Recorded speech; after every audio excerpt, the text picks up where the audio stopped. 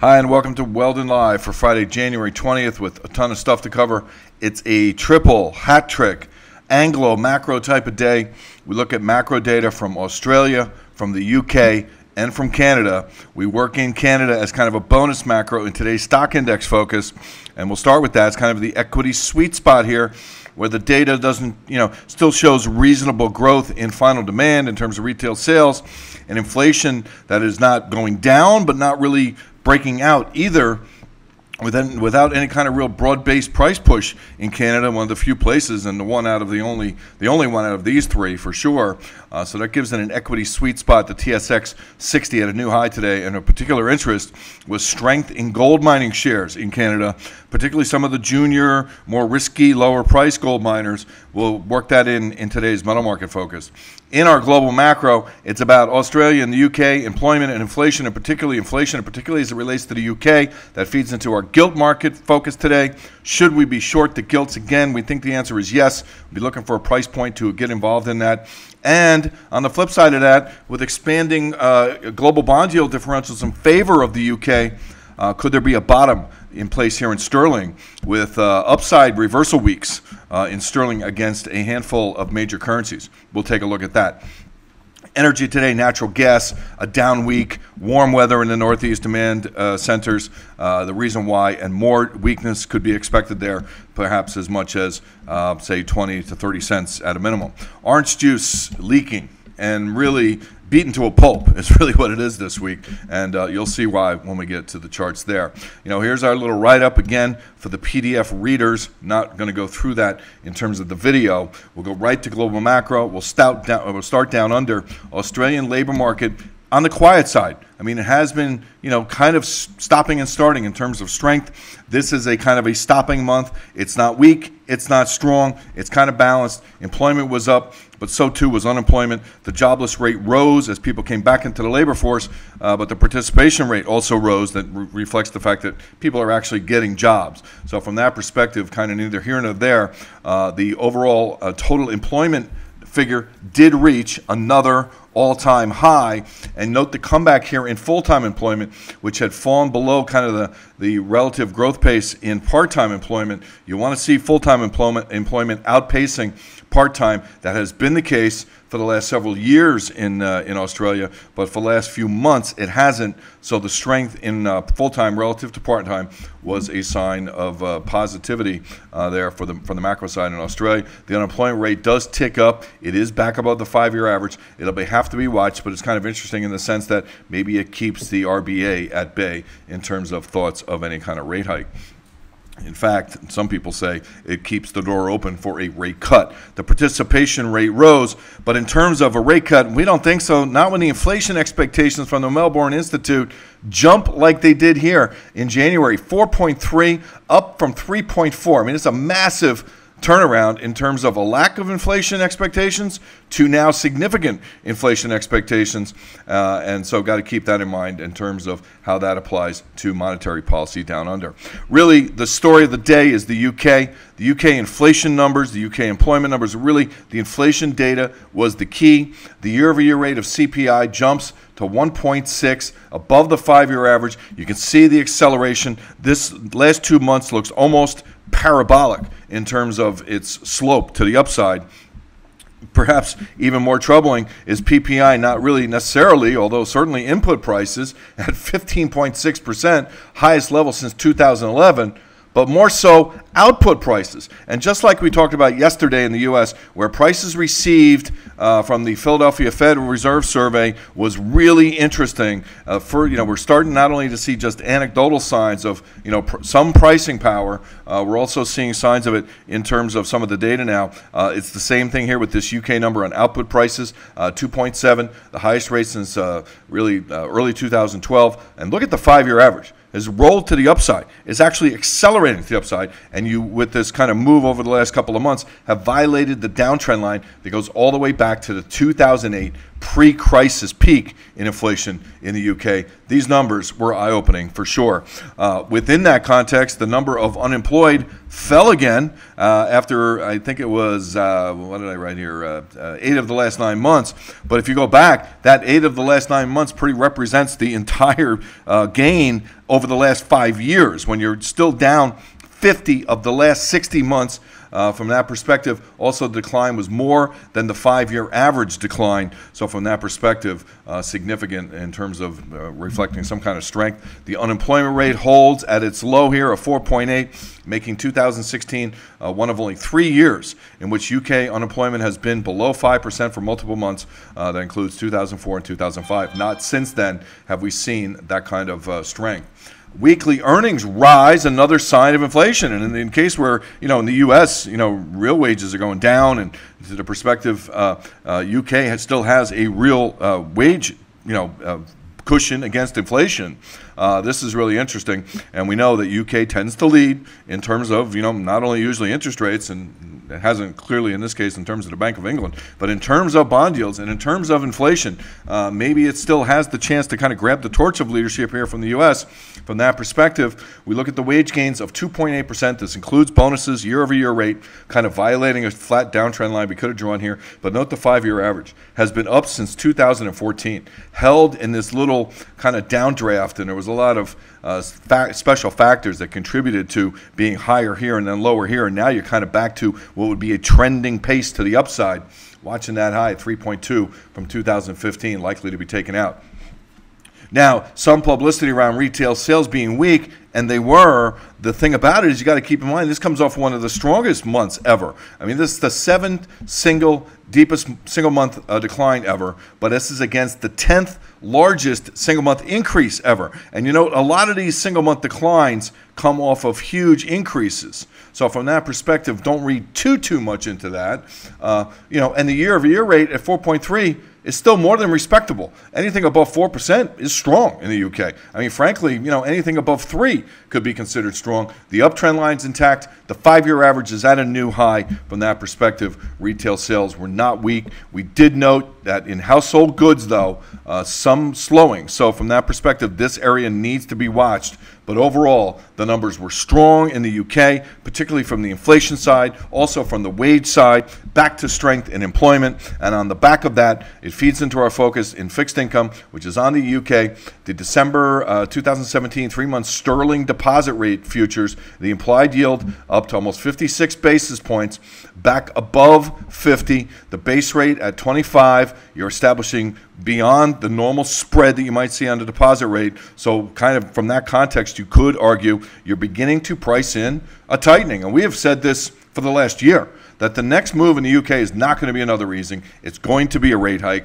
And now that is looking increasingly like that is the way it's going to go. You note the long-term 200-day moving average to the upside and violating the downtrend line. It goes all the way back to the middle of 2015 sterling and the short-term deposit rates on the upside, as are sterling bond yields. The 5-year yield pressing against the 52-week. If it turns here, you have massive bullish divergence, bullish meaning higher yields. And from that perspective, an outside-upside reversal week this week in the 5-year gilt. Moreover, the 10-year looks even worse. Outside-upside reversal week, and now potentially against significant bullish, again meaning higher yield, divergence, threatening the 30-year downtrend line. I mean, so this was real technical damage done in the gilt market. Curve steepening, the 10-year, 2-year, and even to a greater degree, the 10-year, 5-year. Look at this move. It's over 60 basis points just since the summer. That's pretty significant. At the end of the day, we want to, consider and look for a place. Really, I mean, we're already considering, unless you get a big reversal the other way next week, to sell the 10-year UK gilt futures. We've been short that, caught this move down, got out pretty nicely. You get below 123.25, it's a breakdown. We don't think we want to wait that long, so we'll be looking at this specifically on Monday morning. Note the rally here too, right in between the moving average, which continued to converge to a potential negative turn, which never even occurred during this big price decline. This was significant price decline here that took place. So from that perspective, gilts looking bearish. Foreign exchange, the flip side of gilts being bearish means higher UK yields, and in this case, widening spreads against other countries, in this case, Germany and Japan in particular. Here's the UK-German 10-year spread. You can see, I mean, here's the Brexit decline. Okay, and people were saying it's going to narrow to zero. I mean, that was kind of crazy. I mean, you actually narrowed perfectly into the zone between the Fibonacci's, 50 and 61, of this entire move. It's A, B, C in nature. This all looks like a big correction. You're back above the 200-day moving average, which has turned up. You get above 115, you'll be above this low as well. You'll be above the breakdown point. That calls for further widening. That's sterling positive against the euro, and you weren't far from the sterling lows, and all of a sudden, it's an upside reversal week in sterling. You can see it in terms of the candlestick. It's also an inverted head and shoulders bottoming pattern with a clear-cut neckline at 120.45, which plays off perfectly against the 52-week moving average at 121, in line with a long-term stochastic roll to the upside. Pretty interesting, sterling against the euro. Same thing in terms of UK gilts against JGB, the 10-year tenor to the upside here. This is a new high. I mean, this is a new high going back to the second quarter of last year. You can see both moving averages now trending higher. You had a nice little correction, and boom, back to the upside, favoring sterling, widening UK yield premium. And as a result, same thing.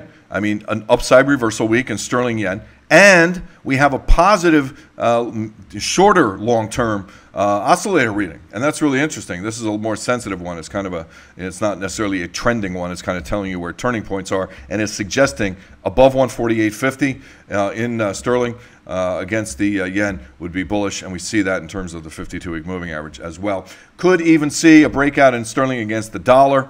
That would be more predicated upon the dollar potentially weakening and some give up of maybe the U.S. and the Fed being the leader here if UK inflation takes kind of more of a center stage. From that perspective, you see here the mini preliminary breakout this week in the British pound against the U.S. dollar, and there is potential here for a major double bottom. I mean, it's this, in terms of the futures market, 5 ticks. I mean, that's barely anything. That's a major closing double bottom against a long-term stochastic signal, potentially bottoming in the sterling across the board. Now, we did discuss, that we bring in our third macro with Canada. We talked about it, strength without accelerating inflation. Retail sales here dropped to 3%, back below the 5-year average. But, it's kind of mid-range in terms of a growth rate, so it's neither here nor there. You had areas of strength against areas of weakness. I mean, for the month, furniture was strong. Look at the look at the year-over-year rate in furniture sales. I mean, it's very strong. Same thing in terms of building and materials. So from that perspective, there are areas of strength. Used car dealers were down and auto parts were down. But on the flip side of that, so too was food, was a big contributor. Now we know what we think about that. That's going to change. Gasoline, interesting. These are volume, not price-based numbers, which make them much more interesting from our perspective relative to the U.S. Shoes were down, and you saw sporting goods. So from that perspective, again, kind of balanced, but some areas of strength. I mean, you can't deny the strength here in furniture sales and electronic and appliance sales and building material sales. So overall, not a bad number. And in terms of CPI, up for the month, but still below the 2-year average, still below the previous high, still below the downtrend line, and not breaking out and accelerating like we're seeing inflation rates in a lot of other countries. From that perspective, it kind of puts you in the sweet spot. You think you're going to get rate cuts down the road. Strength in retail sales and final demand is not bad, and particularly in several areas. And from that perspective, the dynamic in terms of inflation, clothing and transportation, and you still got food, recreation, and beverages down. I mean, food, again, a big thing from that perspective. But we also know service inflation was higher, but ex-energy was lower. So, again, kind of a mixed bag, which puts you in the monetary sweet spot where it's, maintaining thought processes about future rate hikes, which helps the banks. They were number 2 in the performance list in the TSX stock market today. Number 1 was materials, though. And from that perspective, you see the move in the TSX 60 to a new record high today, and you can see the move very clearly here with the push above previous high of 920.51. You can see it on the weekly chart too, up 26% in the last 52 weeks. Moving average is just turning bullishly on a long-term basis, and on the closing basis, you can see clearly above 900, breaking out to new high, the TSX 60. In metals, we follow that up with first a look at inauguration years. Just thought this was a cool chart from Bloomberg. Inauguration years tend to be bullish for gold. Here's the returns. Okay, from that perspective, gold has kind of cycled back to the upside.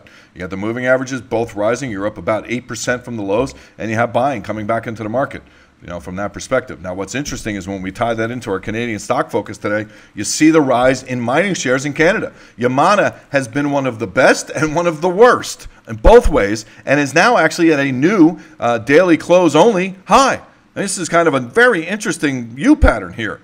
Breaking out in on-balance volume. It does have overhead resistance it needs to get through, but this is an interesting pattern, as is particularly Goldcorp, which is just breaking out. Case closed. Downtrend line, both moving averages, including the 200-day, with a nice bottoming pattern.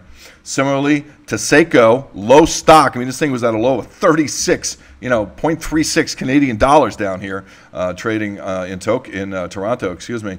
But from that perspective, I mean, this thing's up like, like 500%, up to like 168. Keeping in mind, we're not necessarily recommending a stock. I mean, if you really want to play it safe, I mean, Goldcorp looks good from that perspective. We also like, though, if you want to take a little more risk, Continental. This is an interesting chart pattern from 131. You can see the bullish longer-term dynamic in terms of the trend has been broken. The moving averages have turned up. You vacillated in this area, now breaking out to the upside on the back of a potential move higher in gold. That's pretty interesting, Continental. And then finally, one of our favorite charts from last year played this to the upside. A little late in getting out, but who wasn't? Was First Majestic Silver. This is right here. This is actually a new up move closing high on a weekly basis. You held in the Fibonacci's on the on-balance volume. You're above the 52-week moving average, which has not crossed below the 2-year. Volume is still good, and you're still up year over year. I mean, frankly, you get this thing above 1250. Love it. From this perspective, Continental, First Majestic might be a nice 1-2 gold silver punch play in Canada. Energy, it's about natural gas, continuation of warm weather in the demand centers in the Northeast U.S., really wreaking havoc with this market. There was a slightly larger than expected drawdown, but not enough to buoy the market. And from that perspective, back below the 200-day moving average with a bad day on Friday. Bearish divergence here opens the door for move below $3. Probably going to test the moving average crossover level here, down around 287. Like we said, that gives you about 30 cents of potential downside in natural gas, although it could be more. And it could be more if you start to see things like the swap rates and the forwards really come under greater pressure. Here's the 12-month forward swap, almost into contango. I mean, the February is about to go off the board in the not too distant future. So that's a sign of weakness. And then if you take it to a step further, next year's February contract, I mean, this is really toppy. I mean, look at it, 38%, boom, then a 50% against the longer-term downtrend. Implies if you get below 342 in this contract, it's a renewal of a long-term downtrend, and the impetus would be selling by longs, because look at where on-balance volume is. This is a widely owned contract. There's a lot of people still kind of clinging to a bullish natural gas play. We did for a while. We were lucky enough to get out, around the turn of the year. But from that perspective, this looks pretty dangerous to the downside. Also representing that is the UNG, which looks terrible. I mean, look at the high level of on-balance volume here, and the technical breakdown this week below 770 with bearish divergence would be bad technical action. And then finally, closing out the week, we look at orange juice. It said beaten to a pulp. And look at this thing. We did look at it right around here and said beware of this technical danger. And man, did that play out. Look at the downside roll here, and look at the carnage this week on the weekly chart, looking at 150 here probably in orange juice before it's over. That's it for today. Oh wait, we got TradeLab. Forgot we're doing TradeLab now too. Really nothing. We don't want to necessarily change anything. We're watching the S&P 500 very closely for potential exit from our stock position, and we will keep an eye also on copper for any potential disappointment. In terms of the thought process that, the Trump election drove the stock market higher, drove the industrial metals higher, now waiting for action. If it doesn't come quickly enough to satiate the market's expectation, you could have a realignment of reality and expectation, and that could be a corrective thing for the industrial metals and for the stocks. We'll keep a close eye on it. Stay tuned next week, as I'm sure we'll be focusing on this, not only next week, but in the weeks to come. That's it for today. That's it for this week. Have a safe, joyous, and happy weekend. We're back at you on Monday.